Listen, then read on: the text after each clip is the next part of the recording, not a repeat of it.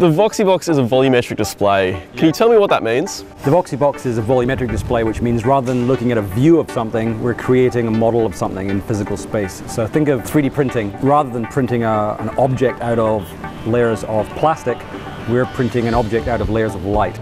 Cool. So what's happening is that platform's moving up and down really, really fast. You've got a projector underneath, That's which right. is shining a 2D slice That's right. of the image. That's right. And because the platform's moving so fast, all those slices kind of come together. That's right, yeah. We use persistence of vision, which is the human eye's inability to track objects really fast. So if you've ever had a campfire where you've picked a burning stick out of a fire and drawn circles in the air, then obviously there's no circle in the air, right? You're just seeing the trace of the sparks left behind in the air. So with a burning stick, you can create a circle.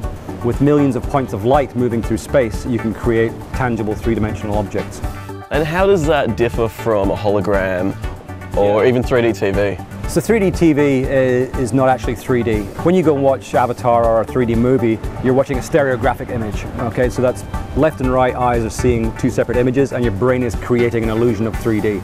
But that illusion is based on a viewpoint that someone has already decided upon. So James Cameron, when he was directing Avatar, would have chosen the position of the camera, and when you look at that image, those two images, you create a 3D-like image in your head.